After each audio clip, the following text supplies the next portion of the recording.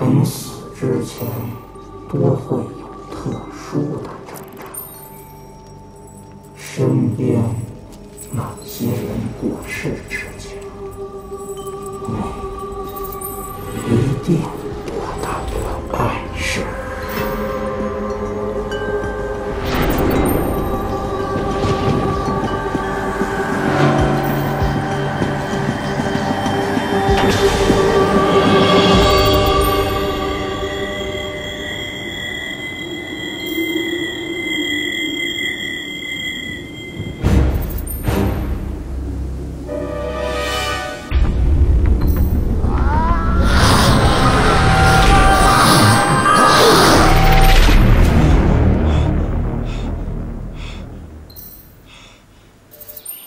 迄今，以后这个梦不要再说了。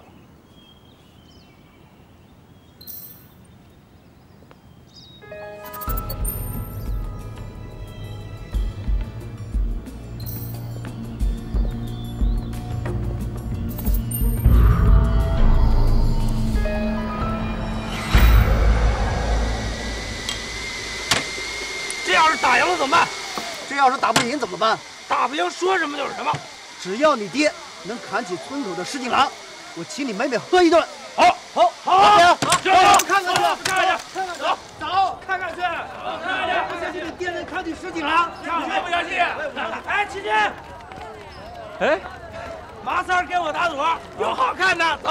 我不相信他爹，我们也不相信。走，看看去，看看去。我今天让你们小刀拉屁股，带个眼儿。走，爹。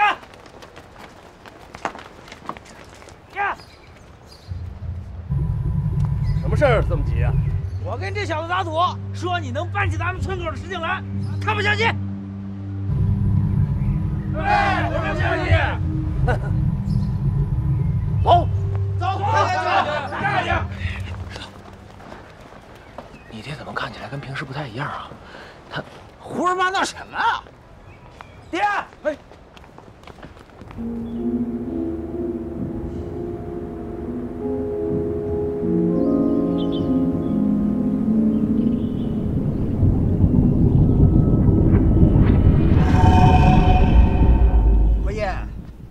算了吧，就算你的力气再大，要想抱起这石井狼，小心伤了你的腰啊！胡说八道什么？爹，加油！好，那我就试试。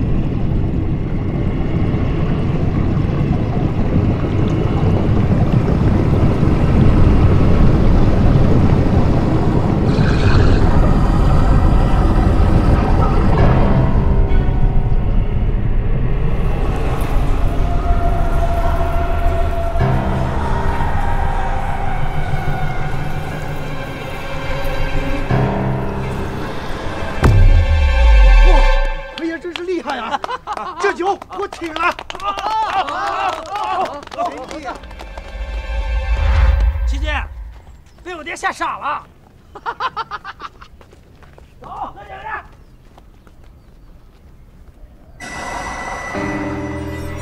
大爷，您这可真是天生神力呀！这回你心服口服了吗？服的。这个酒啊，可是我珍藏了20年的好酒，来，干了！干！干！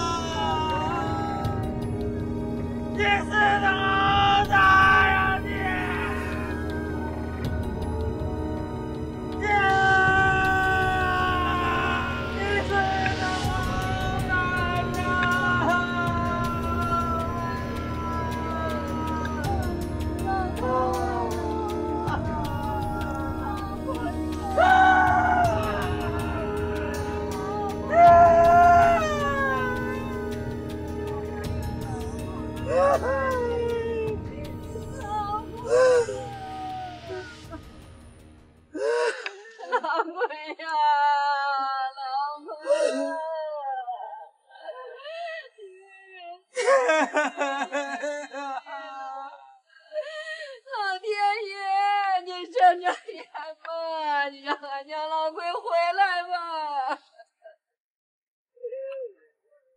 老鬼啊，村上的父老乡亲们都会照顾好你的家人的。石头呢，成家立业，有了子嗣，你就放心吧。啊，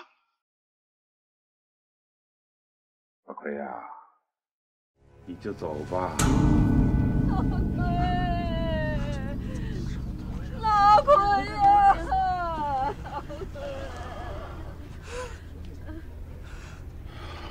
老鬼啊，放心的走吧。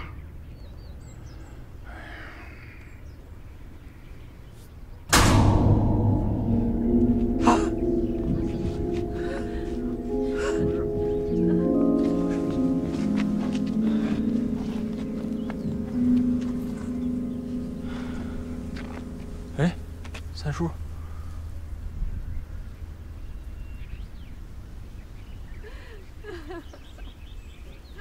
老奎呀，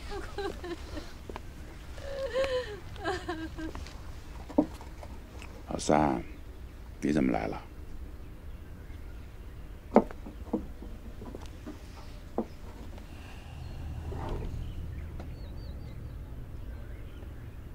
老奎啊，放心走吧，这辈子也没做什么亏心的事儿，老天爷不会断了你家香火，有我在呢，保你不会绝后。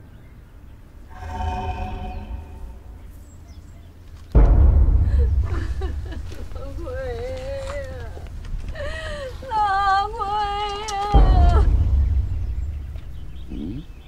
奎呀，老奎，徐坤生也太不像话了吧，对不对？太不像话了，徐坤生，这徐老三也太不像话了吧，对不对？太不像话了，真是的，太不像话了。石头，俺家的牲口都跳井了。好，跟我去看看，走，去看看去，去看看，走，走，过去看看，走。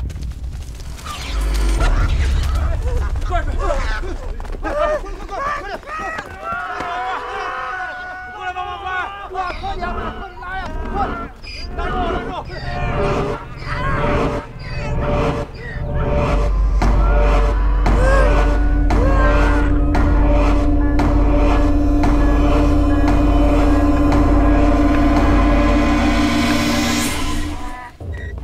作孽呀！啊，给我拉过来填井为上啊！老三呢？啊，徐家老三呢？哼，他自己惹的祸，让全村人跟着遭殃啊！嘿嘿，老太爷，人不是这样做的。哼！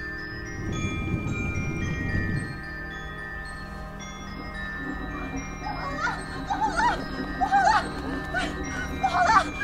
石头，你弟他跑了！啊！快去看看！快！徐静，哎，太爷，你小子留神呐，徐家老三要对你下手了。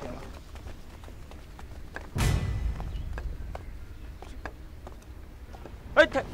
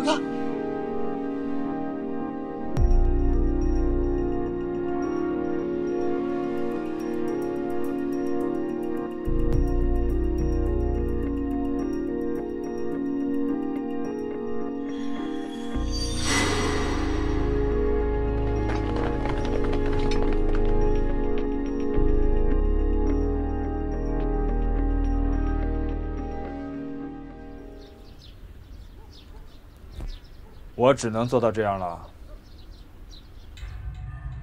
老奎，保住一个，总比一个保不住都强吧？子静，快，抓住他！别跑，抓住他，快点！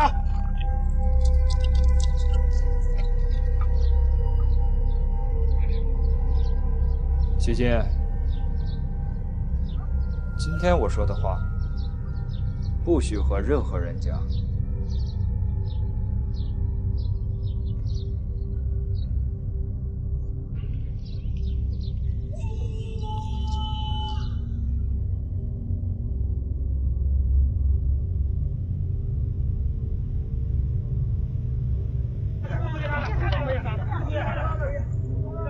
伤口就是我也杀的，对不对？我也杀的。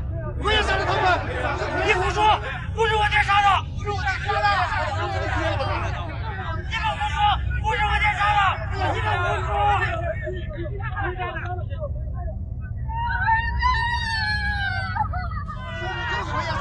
就是我也杀的！我也杀的！对，是不是呀？不是我爹杀的！不是我也杀的！我也杀了！这个，他们胡说！不是我爹杀的！我也杀了！我就杀了！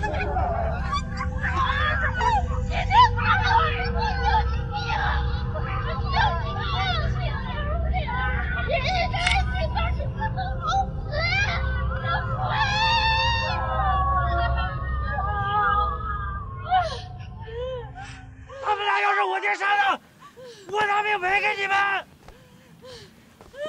躲开！走！我也杀了！我也杀了他们！我也杀了！你别跟着我！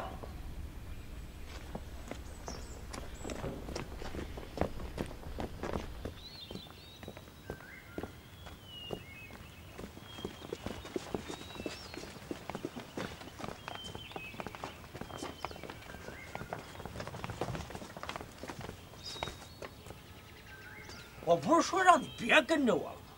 是啊，人死不能复生，你不能这样。滚！史特。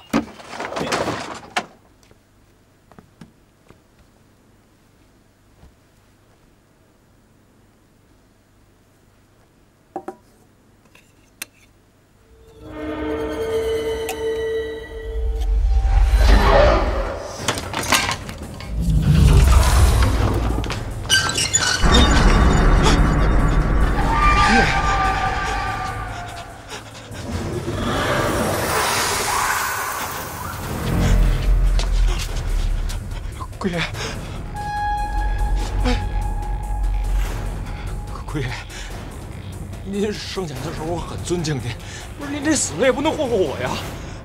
再怎么着，咱们也是邻居，有什么事儿您给我托个梦就行了。不是您冷不丁出现在我房间里，我受不了啊，奎爷。哎，奎爷，奎爷，奎爷，是不是石头有什么危险呀？啊，那您想让我求三爷帮忙？不求三爷，那我去救啊！哎，奎爷，不是奎爷，但是我也没有那本事啊！哎，奎爷，不是，我是小辈儿的，您这么给我磕头，这不折我寿呢吗？哎，好，奎爷，好，我答应您，但是我可没有把握救石头，如果救不了，您可别怨我。哎，好，是奎爷，奎爷，不是您这是什么意思，奎爷？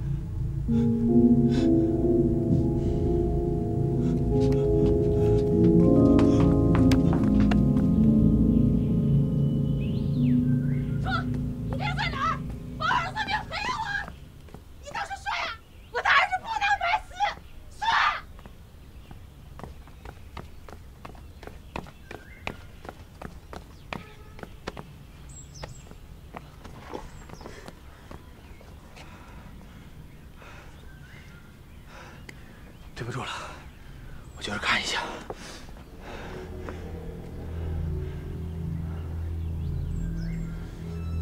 这不是奎爷杀的，不是奎爷杀的，不是奎爷杀的。姐姐，你说啥？乡亲们，这不是奎爷杀的，不信大家看一下，这伤口根本就不是人类所为。姐姐，你可别乱说！你说老奎不是凶手，那凶手是谁呀？谁？你说凶手到底是谁？对呀，他说的是谁呀？不他能有谁呀？提金牙子说的对，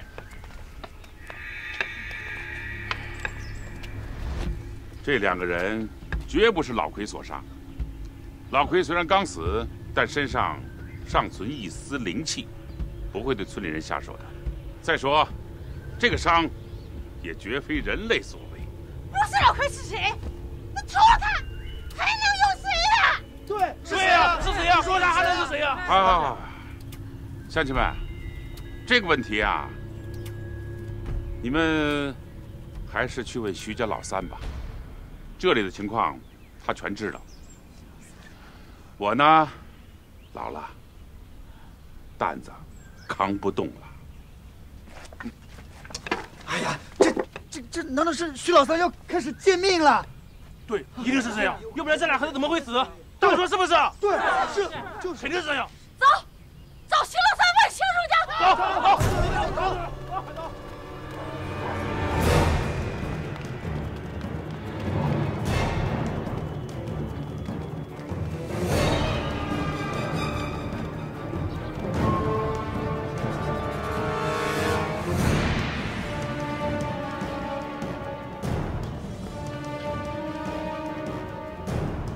都是为了那两个孩子的事情过来找我的吧？都先回去吧，给我7天的时间。7天过后，我会把事情一五一十的告诉大家。你说几天就几天呢？你跑了找谁去？就是，你跑了我们找谁去？就是，跑了我们找谁去？是不是？是。我要是走，你们谁能拦得住我？我若不走，你们又能奈我何？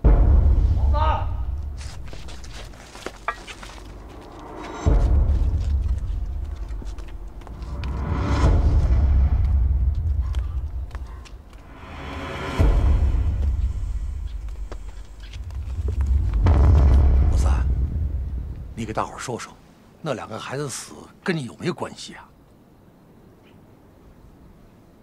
老三，我只想听你一句实话。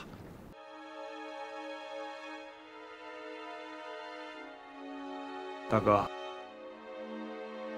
你觉着我能干出这样的事儿？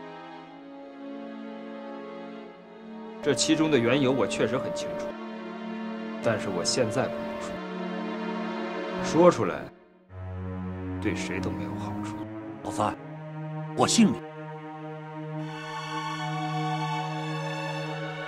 乡亲们，给老三7天的时间，如果老三要是不回来，我跟七金给这2个孩子抵命。好了，大伙儿都散了吧。既然徐老大都发话了，大家伙都散了吧。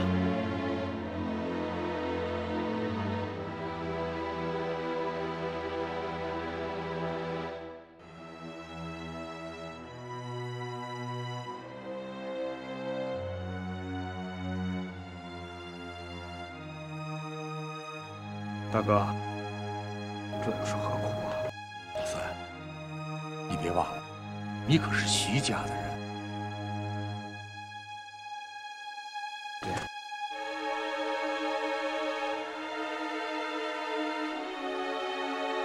先生，这怎么回事啊？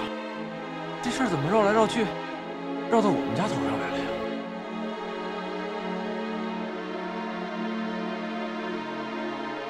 期间，我要离开几天，有些事情我要交代你。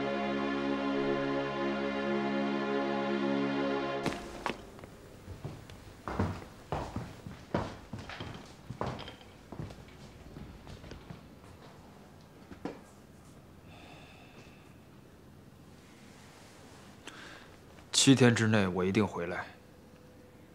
我离开这几天，你就住在这儿。白天可以出去，晚上哪儿也不许去。一切等我回来。切记，这后院的祠堂千万别去，不管听到什么，看到什么，就算是着火，也别管。听懂了吗？哦，哎，三叔，你去哪儿啊？彩云之南，10万大山。这么远，去那儿干嘛呀？有些事儿你还是不要知道的好。记住，这些天不管发生什么事儿，千万不要掺和。等我回来就没事了。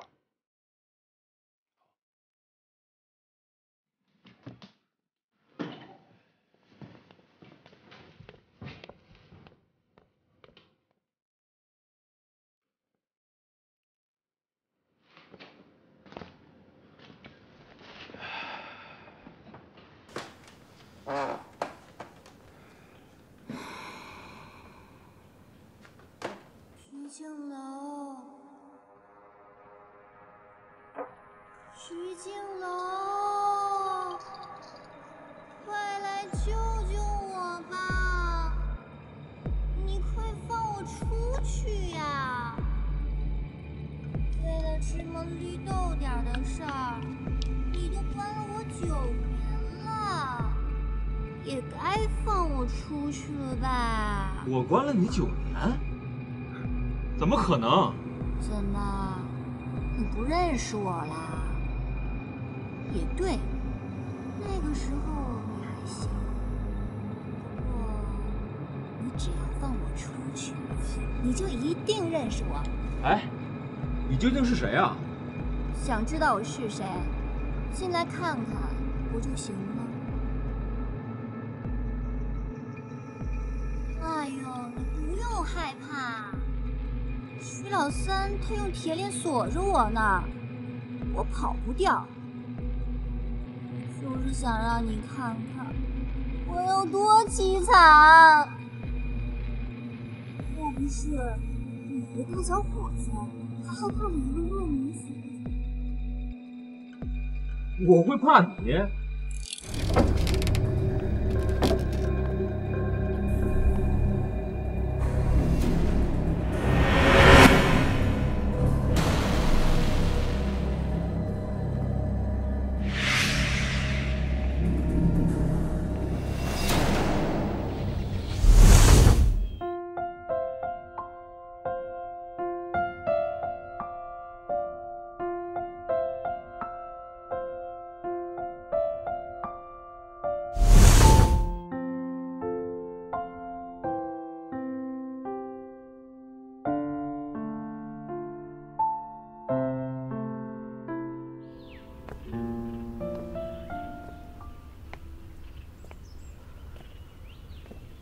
三爷在家吗？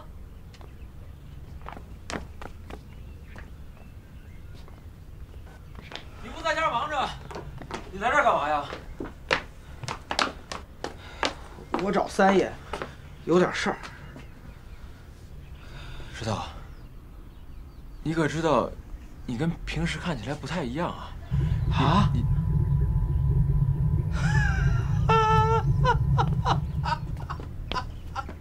哎，你哭什么呀？有什么事你跟我说，咱们想办法不就得了吗？没办法，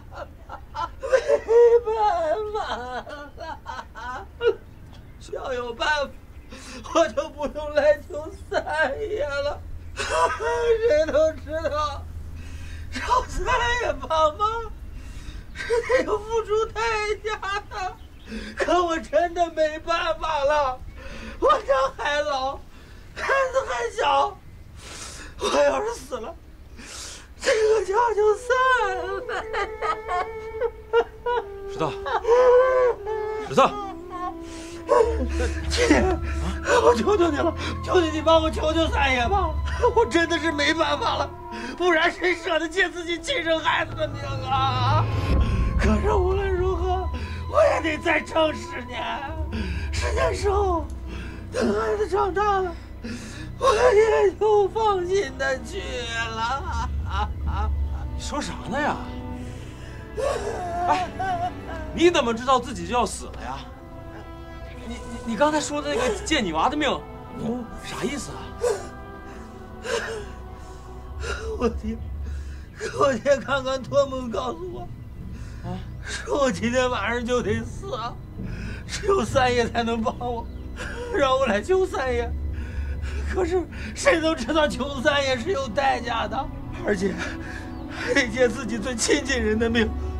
你说我借娃10年，再给三爷5年，咱娃就得丢15年的寿啊！姐姐，可只有这样，咱才能保住这个家呀！三爷，你借我的命吧！三爷，我之后哪怕跟石头一块儿也行，真的。嫂子，行了，别哭了。三爷人家出去了，现在根本就不在家，而且他在出门之前已经嘱咐我了，说让我帮你俩度过今天晚上，而且什么都不收。他这是不想帮我们呀，姐姐，咱俩一起长大的，你为什么呀？石头，我告诉你，我从三爷那偷偷学了不少东西呢，只不过是我不愿意显摆罢了。真的吗？当然了。哎，我跟你说一件事你就信了，你爹的尸体是不是不见了？我告诉你，他现在就在我床底下躺着呢，而且是他求我过来帮你的。真的，姐姐？当然了。嫂子，你等会儿把三爷家门给锁了。还有啊，记住，这件事儿跟谁都不能说，说了就不灵了，知道吗？不能说。走，快！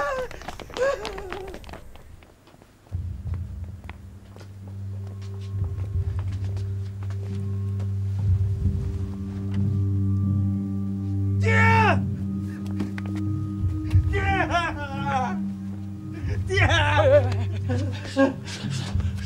你爹的尸体现在不能动，三爷也是因为这事才出的远门。咱们得等三爷回来以后，才能把你爹给安葬了。你放心，你的事儿有我呢啊！今天晚上我陪你睡，好吧？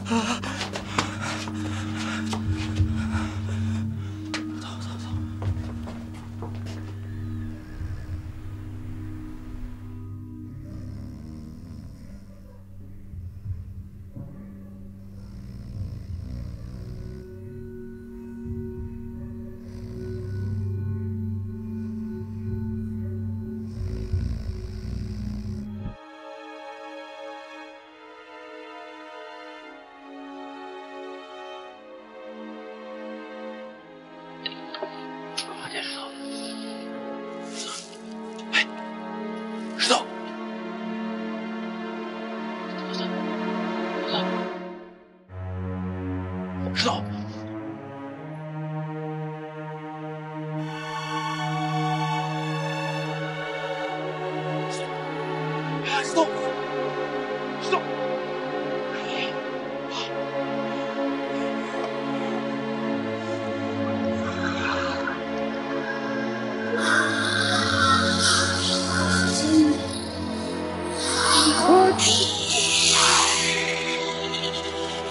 走。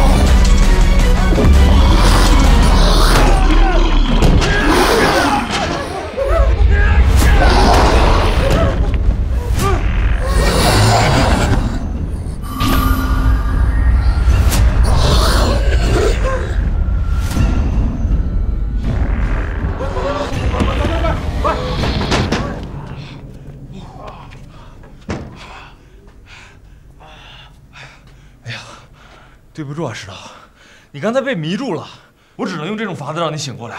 没事，曹丕命丢了啊。是。哎，对了，七姐，刚才那东西走的时候瞪了你一眼，分明是记恨上你了，你一定要小心啊。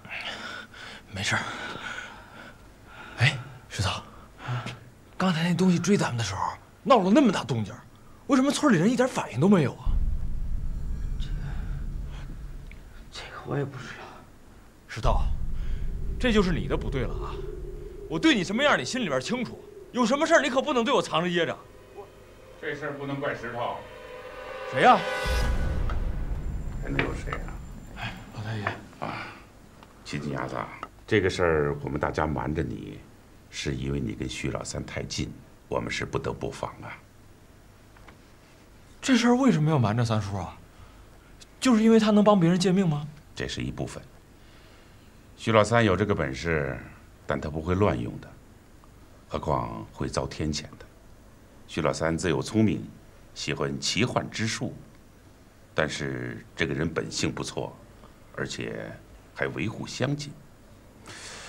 可惜呀。那既然这事儿跟三叔没什么关系，那您为什么处处针对他呀？啊不，这可不是针对他，在后辈当中。我还是比较器重他的，但是真正的徐老三，在20年前就已经死了。现在这个是人是鬼，我也不知道啊。您说什么？三叔20年前就死了？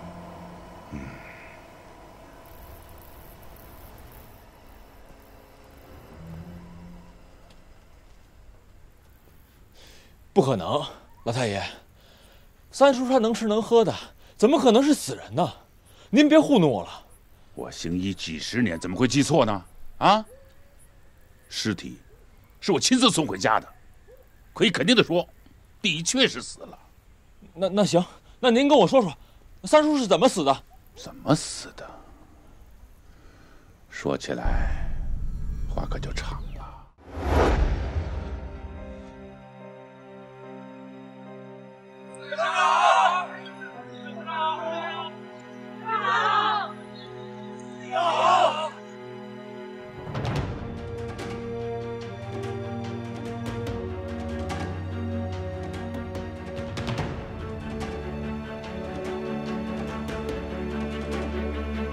是第2天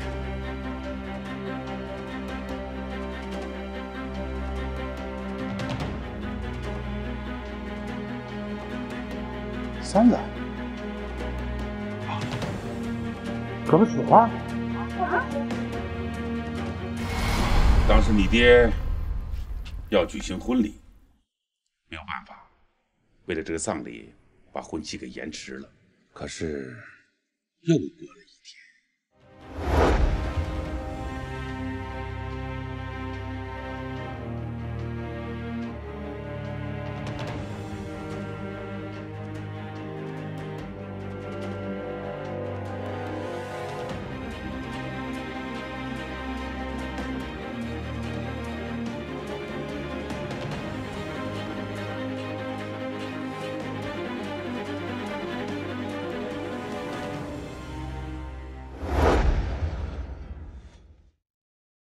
那老太爷，那天您在井边跟我说的，说三叔要对我下手了，那啥意思啊？徐老三走了1年，那天我家里来了个游医，叫花百草。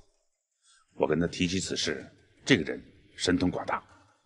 他告诉我，云南的老山里啊，有一个异术，可以使人起死回生。除了没有脉搏，其他跟正常人一样。啥？当然，这种艺术呢也有弊端，他要借用别人的寿命来维护自己的尸身不腐。徐老三就会这种手段。不管怎样，这是逆天而行，所以这种艺术的期限只有20年。20年之后，必须寻找新的、合适的皮囊。那什么才是合适的皮囊啊？这个有3点：第一，要和他死的时候年龄相同；第二，要同宗的血脉；第三，要形象尽量相似。可以说，最合适的就是你。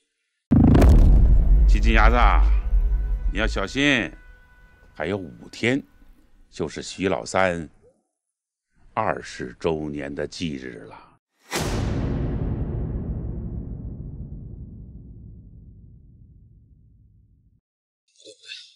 老太爷，我被您弄糊涂了。您说三爷想夺我的身体，可这事跟奎爷有什么关系？奎爷怎么就跟三叔死的一模一样了？这事儿也太巧了吧！这个事情我也不太清楚，老奎口中也没露风声。我推测啊，老奎夫妇膝下无子，徐老三又精通奇幻之术，肯定是替他做了些什么。想当年石头5周岁的时候，很多人都走了，徐老三没有走啊。至于他们做了什么，这咱暂且不说。我推测啊，这个老奎是用20年的寿命换了石头，所以他才死不瞑目。而徐老三来了之后呢，闭上眼睛了，徐老三一走呢，他又诈尸了。这恐怕是恐怕是故意转移别人的视线，把事情都推在老奎的身上。杀了你之后呢，别人不会怀疑他。不对，老太爷，今天那东西您也看见了，他尾巴上那3条叉和今天死的那2个人身上那伤痕一模一样。哎，再说了，今天他们死的时候，三叔一直跟我在一块儿呢。我听说那东西就是三爷养的啊，三叔养的啊。这个东西叫3维景瞳，不管是不是徐老三带来的，咱也没有什么证据，但是可以这么说，之前没有，徐老三来了之后才有的。之前还害死了2个外乡人。3维景瞳，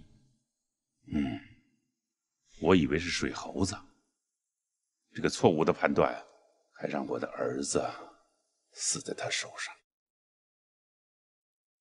当年2个外乡人死了之后，我就想铲除他，可是万万没有想到啊！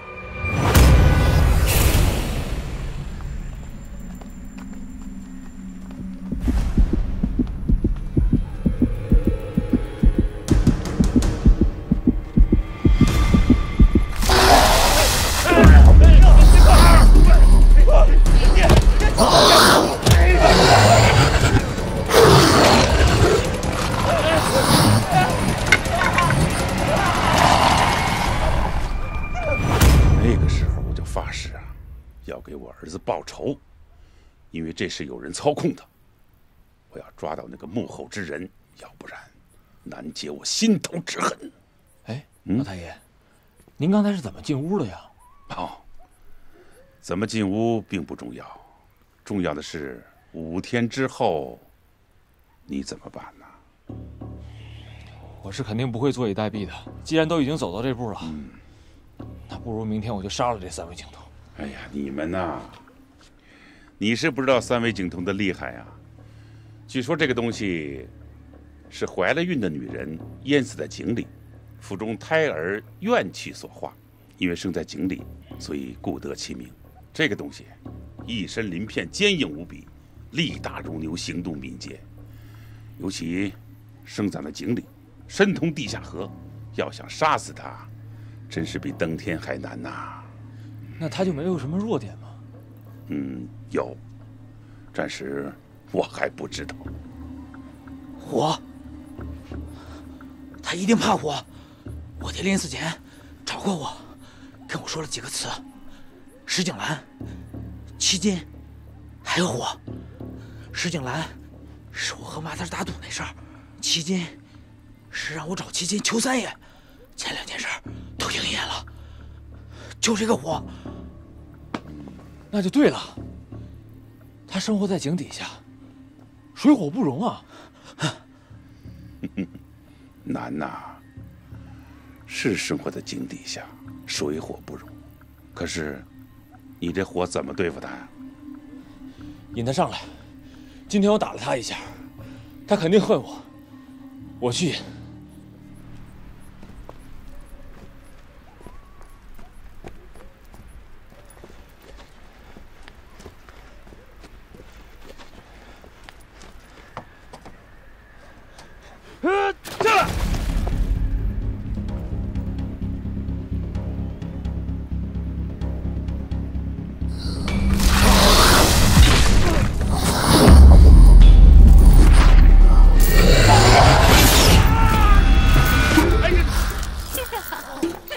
小云哥，你看这3个人也太有意思了，就想用一张破网，还有一桶煤油就要收了3枚井铜，也太好笑了吧！是有些鲁莽。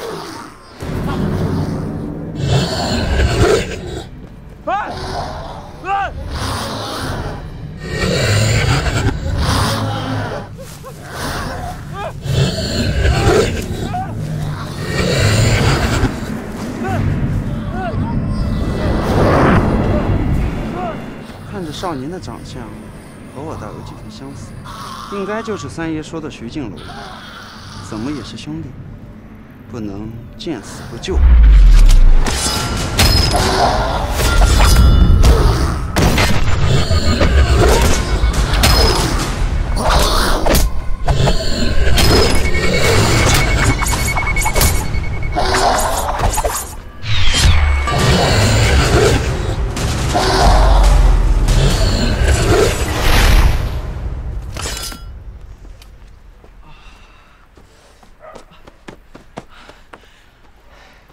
谢谢啊。你就是徐静楼？对，你是三叔的帮手吧？三叔把你夸得像朵花似的，看来这次真的是看走了眼。不过，你我怎么都是同宗？你记住了，我叫苏秋云。希望有一天，你有资格来找我。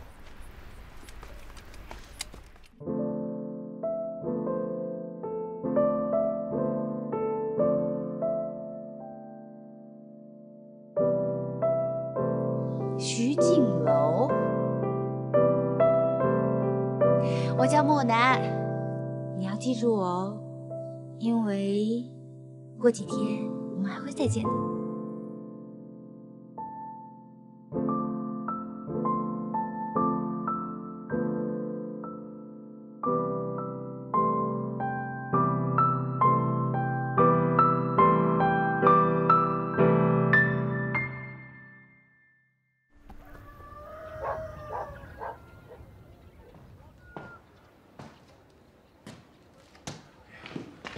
齐姐，没想到这家伙这么厉害啊！是啊，我们俩这不也是那个？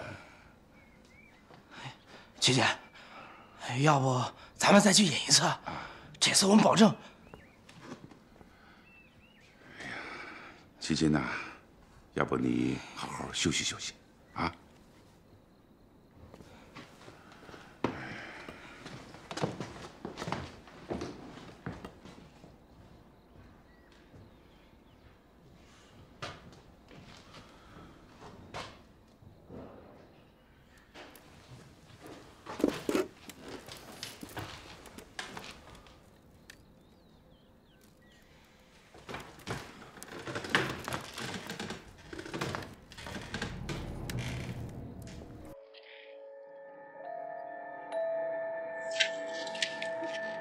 王姑娘，我还真是看走眼了哈，怪不得徐关山为了你差点和我拼命，老柳大哥拼了半条老命也要救你。我倒要看看这个热闹如何演下去。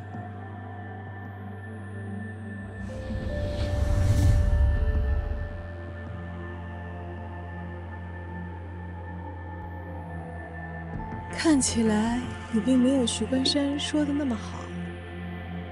要是我一定会选苏初如。哎，你什么意思啊？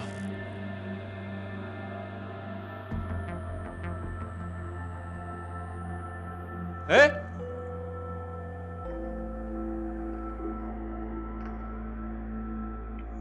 莫名其妙。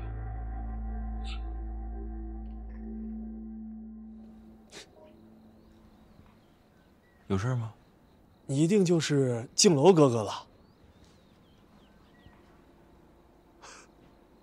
太好了，我总算找到亲人了。哎，等会儿，怎么了？我是徐静楼没错。你谁呀？哎，哥，你当然不认识我了，咱们俩也没见过，但咱们的确是兄弟。我爹是徐关山，我叫花错。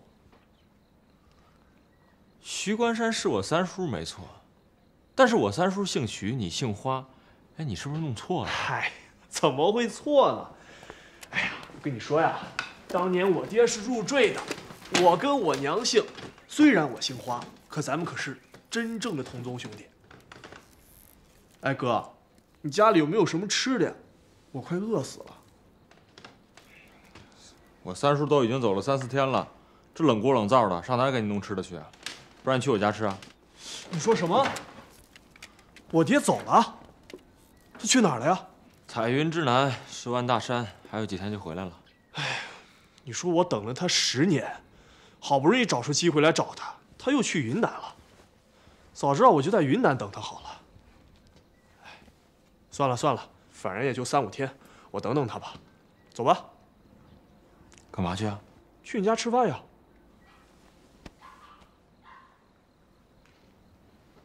走吧。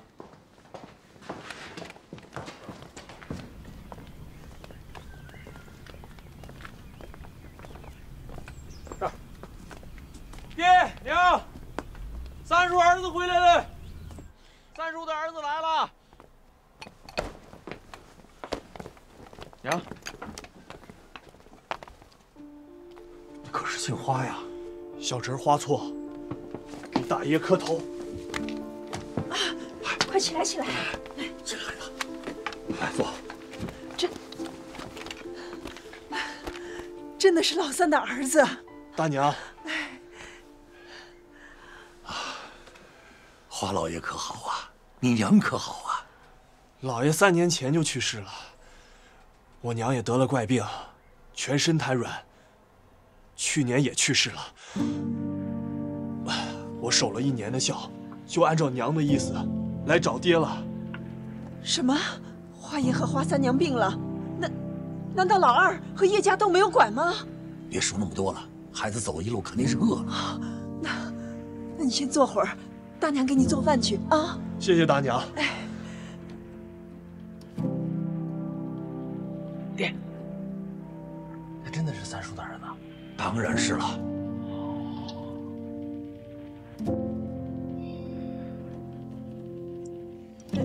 孩子，别愣着，快吃啊！快吃鸡，吃鸡。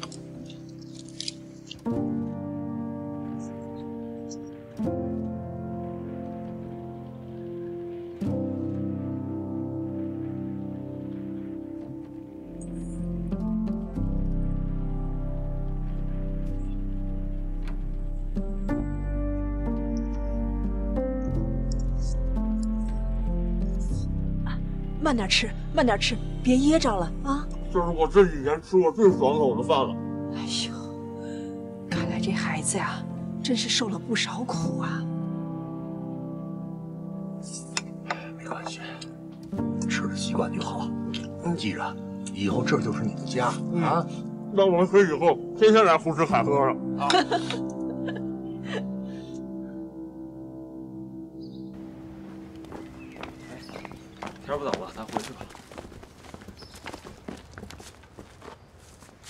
怎么了？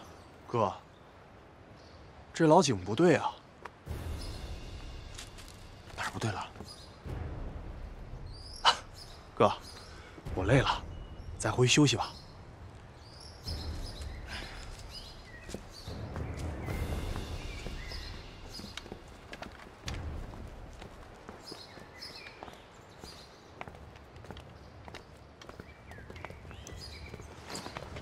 哥，你这就不对了啊！怎么了？我这么大老远跑来找你，你就把我扔在我爹那老屋子里，一个人孤零零的。我去你家，我跟你睡一张床也行啊。我的床睡不了，我今天晚上也得去三叔那儿睡。为什么呀？我要说我床底下有个尸体，你信吗？信。我说呢，我怎么一进门就闻到一股尸味儿？你能闻到？这有什么呀？要是清晨那小子，就算你埋在地下3尺也能给你闻出来。要是江长歌呀，屁大点事都能给你算出来。什么清晨江长歌的？谁呀？说了你也不认识。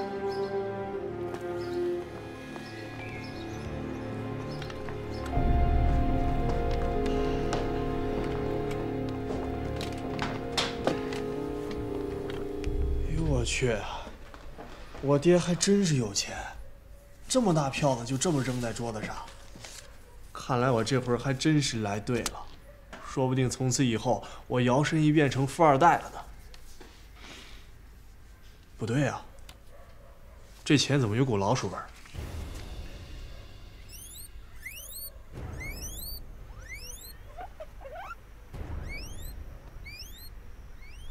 走，跟着看看去。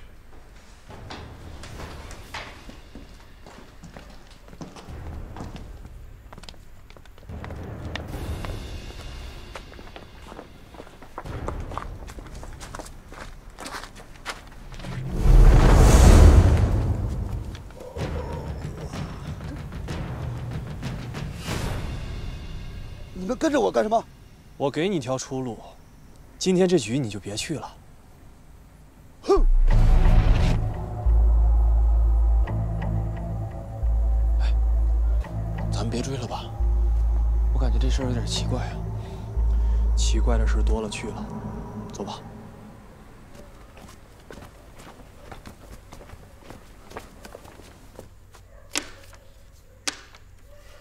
怎么还不回来？我就说换个人去，你们偏不听。他又笨又傻的，多耽误事儿！去！你才傻！你把里边睡觉那个弄醒了有你好。傻，去！闭嘴！那现在怎么办啊？3缺1，等到什么时候啊？急什么？这离天亮还早着呢。人家允许咱们在这打牌，就知足吧。就是。想当年，王姑娘差点死在他手里，整整被囚禁了9年，前天才放出来。那黄姑娘是黄姑娘，咱们是咱们，我就弄不明白了，每人每天给她100块，凭什么呀？嘘，你不想活了？哎呀，我看3位就别等了。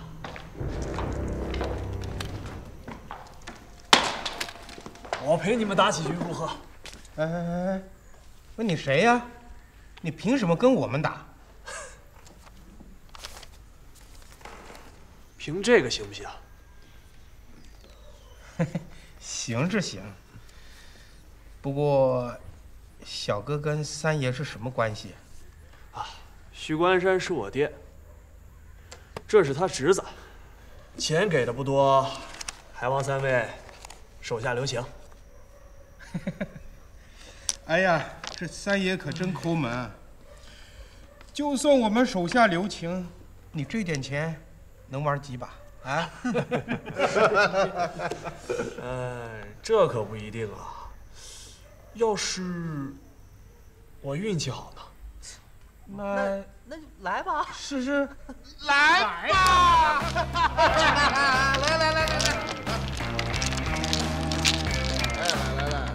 糊了，发饼又糊了，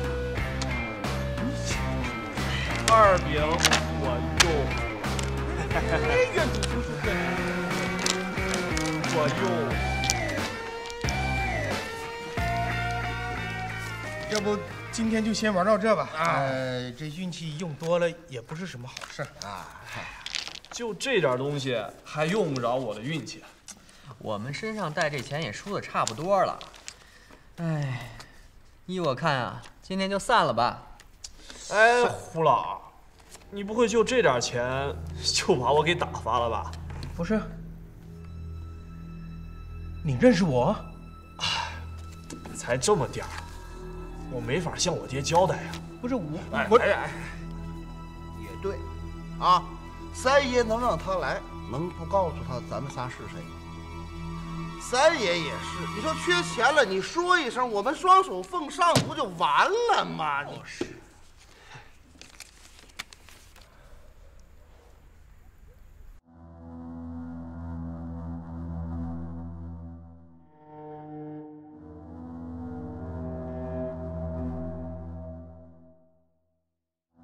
我爹叫我出来拿点零花钱，还有几句话要问。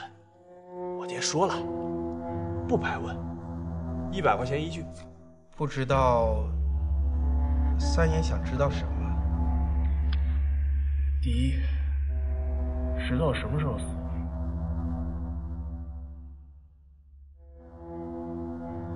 第二，谁放了那3尾井头啊？第三，谁想的那缺德主意，让我哥给石头抵命？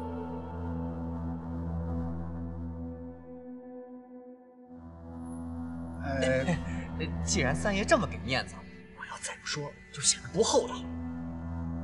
那石头今夜3更死。谢谢。这没义气，太没义气了！我绝对不说，我绝对不说放走3尾井童子是他们村的老太爷。你更鸡贼，这俩才是老狐狸，净挑轻的说，把这棘手的问题抛给我。哎呀，这36门，你说哪个我能得罪得起？你说这话我该怎么说呢？哎呀，胡老你放心，今天这话呀，只要你不说出去，他就没有第2个人知道。那三爷的美意我就收下了。哎，收下。我爹还是太小气了。要是我的话，一句话起码给2张。小哥豪爽，豪爽归豪爽，可这既是保命符，它也是催命符，就看胡老跟不跟我说实话了。麻三儿，这要是打不赢怎么办？打不赢说什么就是什么。只要你爹能砍起村口的石井栏，我请你美美喝一顿。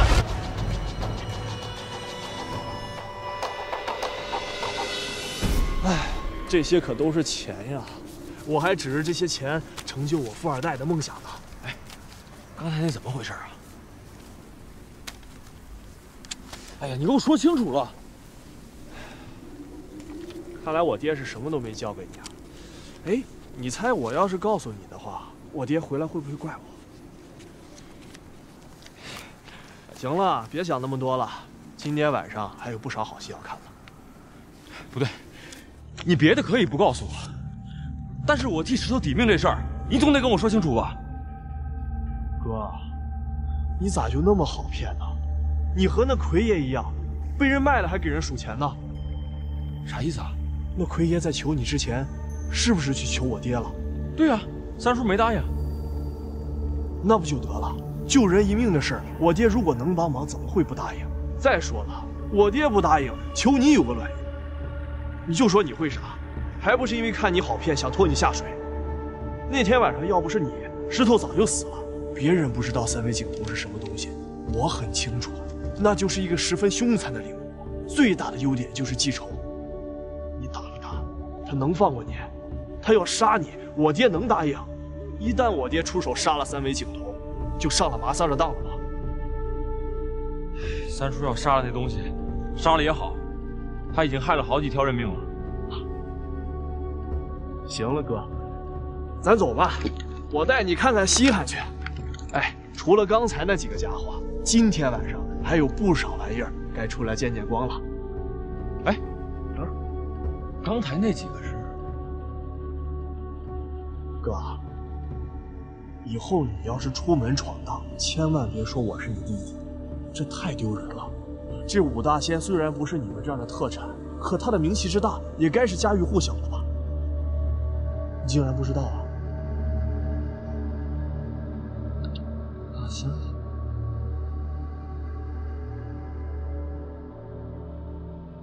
哎，等会儿。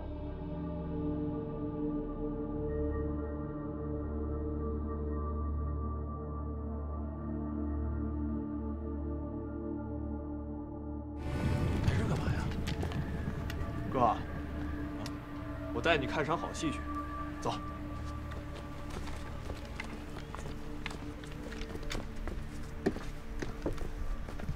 一会儿不管发生什么，你千万别出声。啊！嘘，来人了。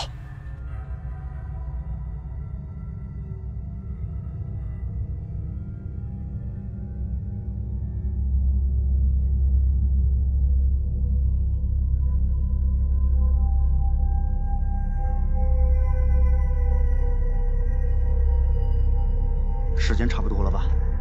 再等一会儿，这点肉撑不了几分钟，要是肉没了，这东西还没上来呢，就麻烦了。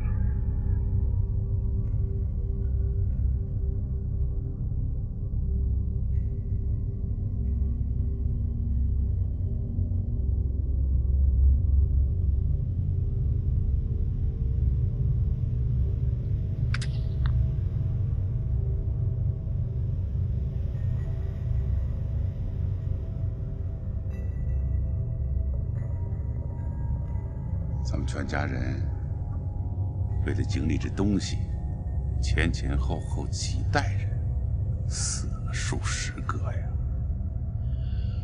今天机会终于来了，只要这东西能出来，我就有办法把他引到老徐家。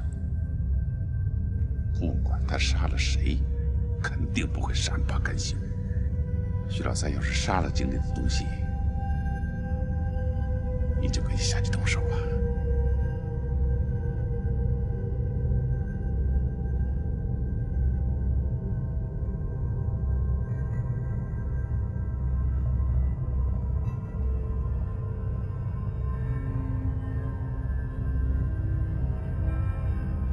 要提前发作了。嘘。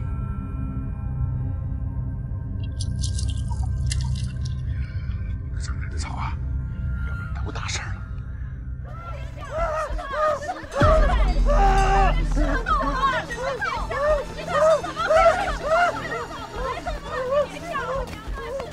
你就看着，有人快装不下去了。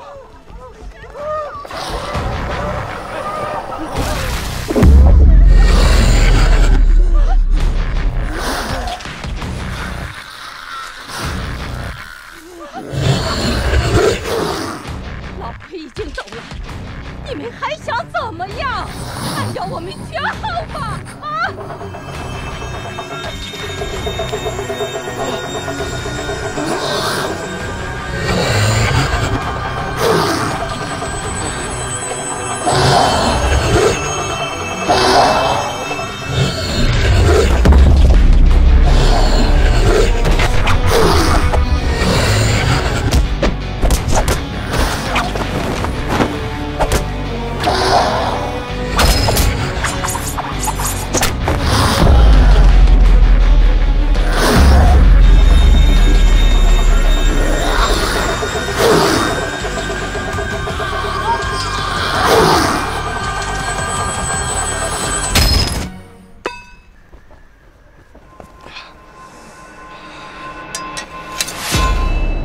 有仇，也让我们死个明白。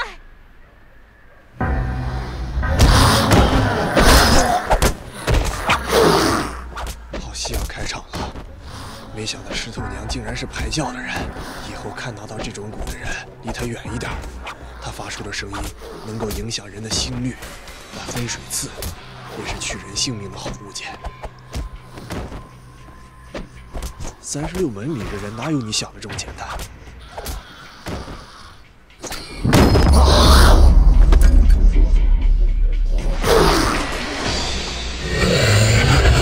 老奎，藏不住了，可他们偏了吧？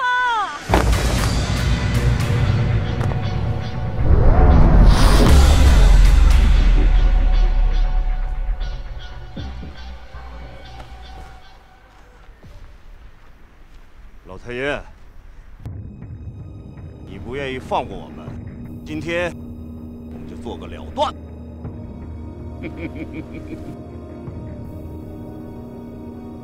好个老啊，跟我玩起了诈死。老太爷，不要欺人太甚。我们同属36门，我不肯跟你同路，但也没有坏了你的事。你何必对我们一家老小往死了整？怪都怪你自己立场不坚定，临场返回，让我失去了重要的一环，还傍上徐老三的大腿，让我的计划停止了20年。今天必死无疑。我早就知道你要对我下手，我已经装怂，诈死来人，我被想息事宁人，不是带着我的家人离开这里，过普通人的生活，难道这也不成吗？你想得到，坏了我的大事，还想全身而退？好，我成全你，你给我自己投井，我就放了你老婆孩子。老贼，你的心也太恶毒了吧！啊，老奎，事到如今，我们没有退路了。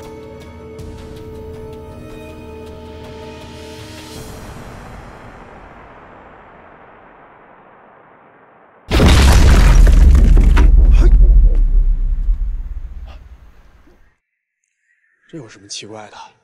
老奎是力士一门，这对他不算什么。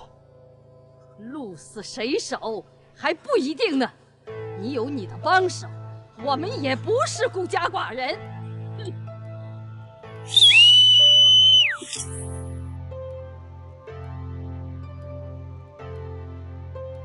这下可热闹了。螳臂挡车！兄弟们，都出来吧！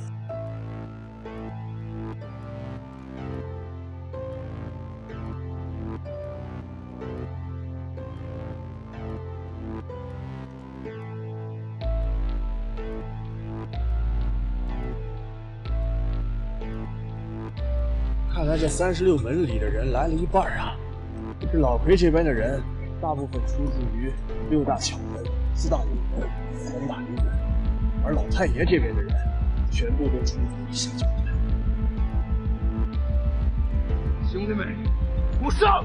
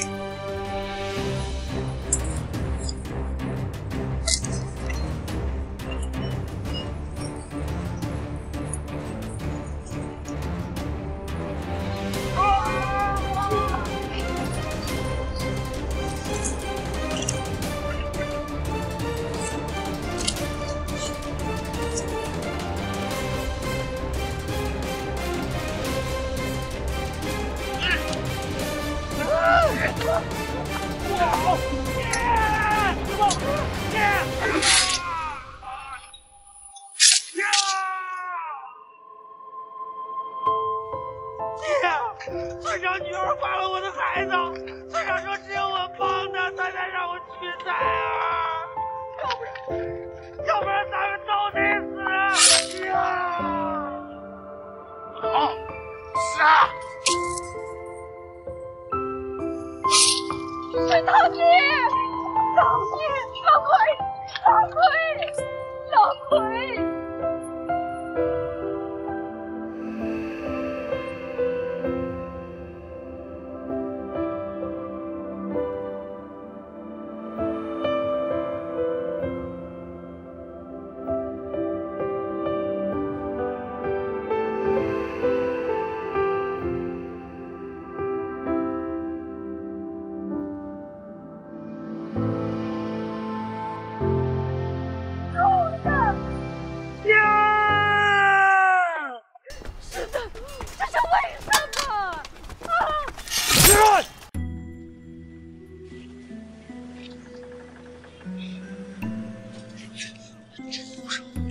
当初我就不应该救他。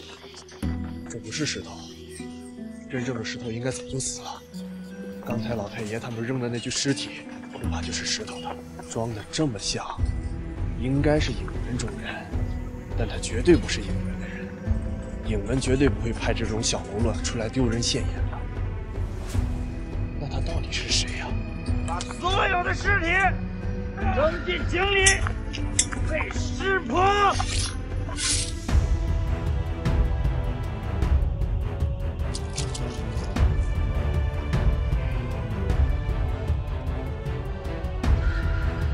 儿啊，今后就不要戴着麻色的面具做人了。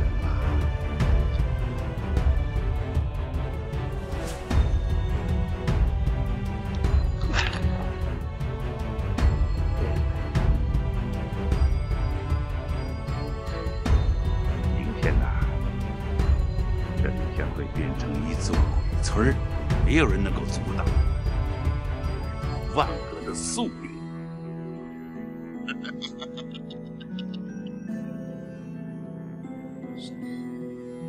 什么宿命？还是老弟有办法，短短2天时间就解决了我们20多年没解决的事情。天才，从今天开始，我就用华3的身份。顶着一张死人的脸，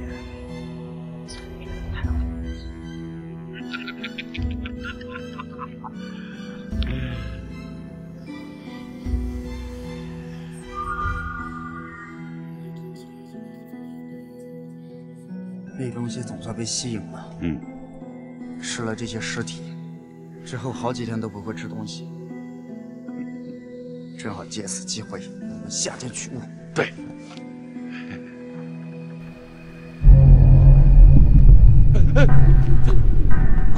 快上！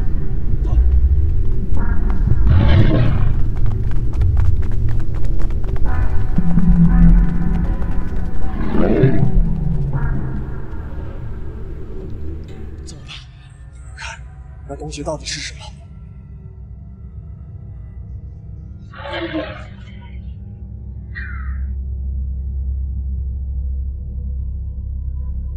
别这么看着我，我也不知道那东西是什么。看起来绝对不好惹，他们20年不敢下井，估计也是因为他。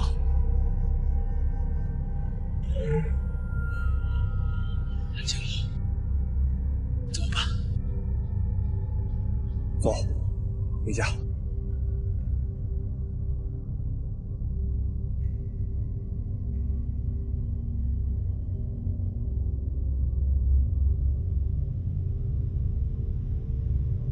要全滚！